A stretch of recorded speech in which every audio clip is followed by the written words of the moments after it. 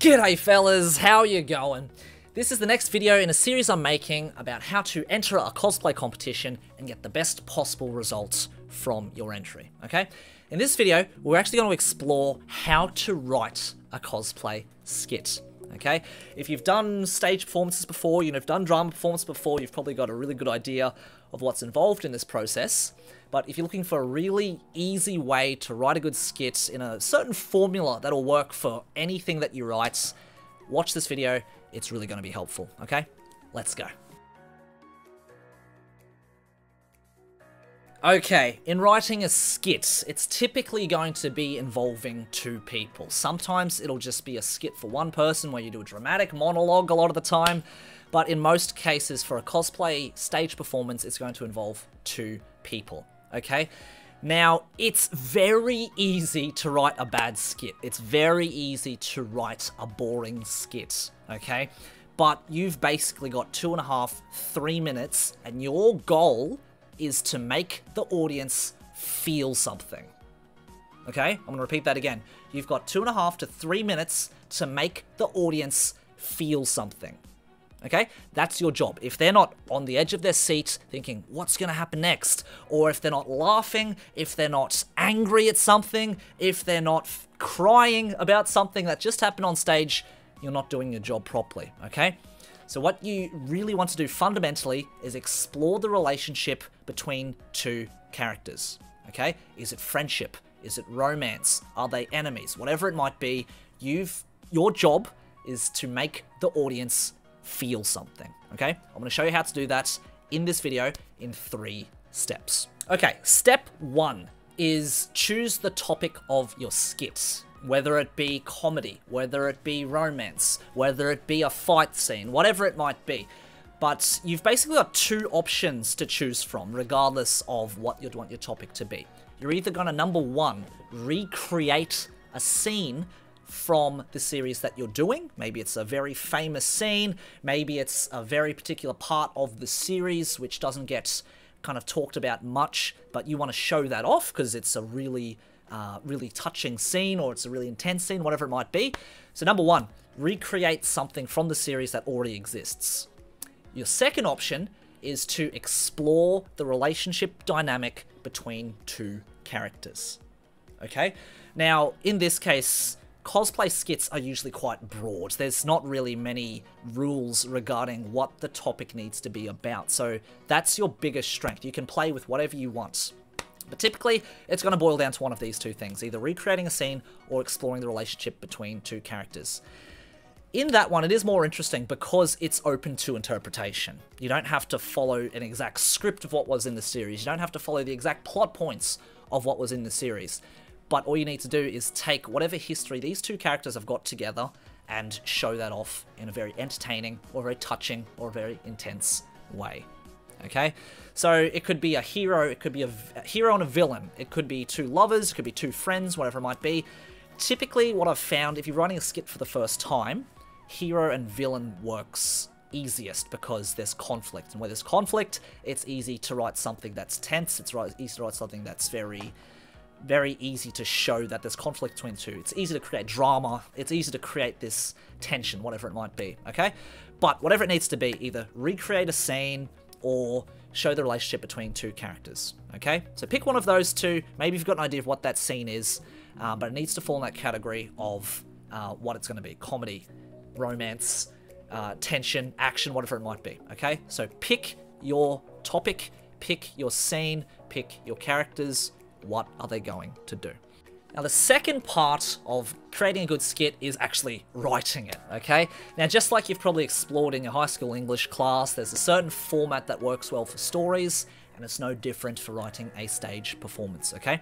But in this case, we've got 3 minutes to work with. Let's say 3 minutes. That's pretty common. Maybe it's 2.5, maybe it's 3, but I'm going to set out this example in 3 minutes, okay? The first part is the introduction. The introduction is where you need to set the setting, you need to introduce the character, maybe both characters, whatever it might be. You've got about 30 seconds to do that, okay? Don't spend too long trying to figure out where we are, who am I talking about. That needs to be done very quickly, very concisely, in a very fun way or in a very dramatic way, whatever it might be. That's up to you. But you've got about 30 seconds to introduce what's going on. Keep in mind that whoever's watching this skit might not know what the series is. Your skit needs to make sense to anyone watching it, okay? So if you're writing the skit, keep in mind, if my parents are watching this, likely your parents don't watch anime. If they do, they're awesome parents. But if your parents are watching the skit, they need to know exactly what's going on, okay? There can't be any inside jokes. There can't be any humor which is hidden only to people who know the series. It needs to make sense to everybody watching it, regardless of the background, okay? So, the first part of the skit, introduction. 30 seconds, introduce the characters, introduce the settings, make it clear, make it concise, but also do it in an interesting way. That's up to you, okay? The next 30 seconds, you need to introduce the source of conflict. Maybe you need to introduce the second character at this point in time, but you need to introduce what is going on. What is the source of tension for this performance? Maybe it's an evil villain coming onto stage wanting to destroy the world. Maybe it's two lovers coming together and for some reason they can't be together and they're going to explain why. Maybe it's going to be, two friends who once upon a time used to be friends but now they're not for whatever reason. You need to introduce this within the next 30 seconds, okay? So the introduction, introduce who's there, what's going on, where are we, 30 seconds. The next 30 seconds, what's the conflict? What's going on here? Why is there tension? What is the source of emotion in this skit? That's the next 30, okay? The next minute, so the third part, the next minute is going to be the actual conflict itself. Maybe it's going to be a fight. Maybe it's going to be a very dramatic discussion between the two people, or whatever's on screen, whatever, you're allowed to use on stage. You need to define this conflict here, and this is where it's going to be something fun. Maybe there's action happening, maybe there's a fight, maybe there's a big dramatic scene or a heartfelt monologue to the other person, whatever it might be, that's what's going to happen in this next minute, okay? So, introduction. Introduce the conflict and the conflict. That should take about 2 minutes. The last 30 seconds to a minute should be that conflict being resolved in some way, okay? Maybe, in this case, it's the fight about to end and there's going to be some dramatic statement made by the good guy at the end or the bad guy at the end, whatever's happening. Maybe it's going to be the two lovers actually coming together and resolving whatever conflict was going on. Maybe they don't get together at the end. Whatever the ending to the story is, you've got the next 30 seconds to a minute to wrap it up, okay? So that's the basic structure of what your skit should be. Introduction, 30 seconds. Introduce the conflict, 30 seconds. The conflict itself, 1 minute, and the resolution, or what happens at the end of the conflict, the last 30 seconds to a minute, okay? That's the structure of your skit. Okay, the third part of writing the skit. Remember how I said the 3 parts? The first part is actually picking what you're going to be doing. The second part is writing it. The third part is adding in the wow factor. What is going to be exciting about this skit, okay?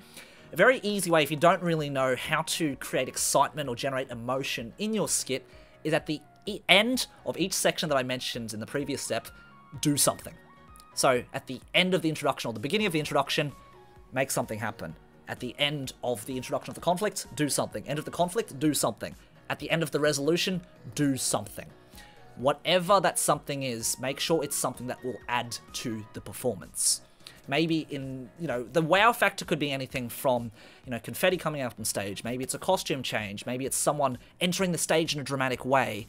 Maybe it's a very cool voice line that comes out of nowhere. Maybe it's something on the projector on the screen behind you that does something really cool. Whatever special effects you can think of, that's where you should add them, okay? It could even be somewhere during the middle of the conflict. It's another good way to do it, okay?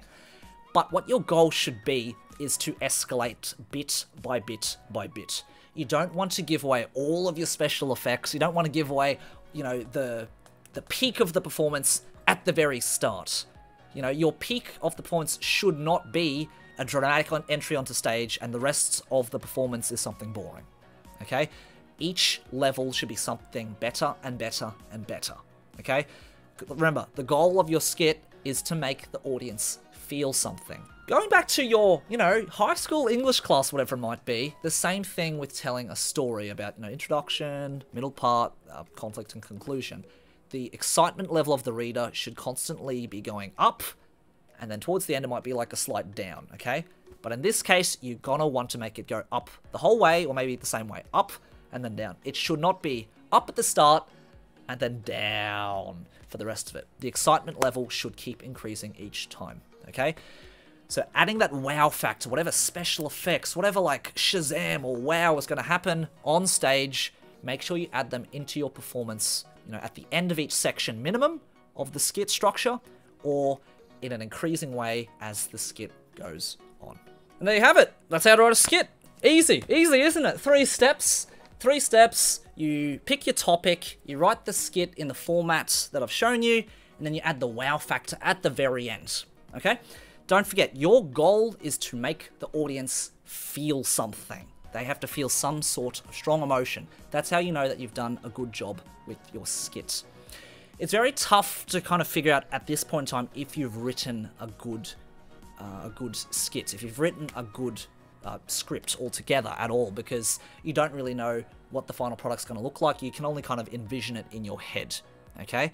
So, the thing that is actually going to make or break your skit performance entirely is your audio recording, okay? You might have the best script in the entire world of a concept for a stage performance, but if your voice lines suck, if your music sucks, if you're using something that sounds terrible, your performance is not going to be very well received. I'm sorry, that's just how it is. But don't worry, I got you, okay? What I'm going to go into next is how to do a good audio recording of your skit, okay? I'm going to show you step by step the things that you're going to need, what you're going to need to do to get a good audio recording, and how to put that all together, okay? So, that's what I'm going to talk about in the next video in this series, which you can find again right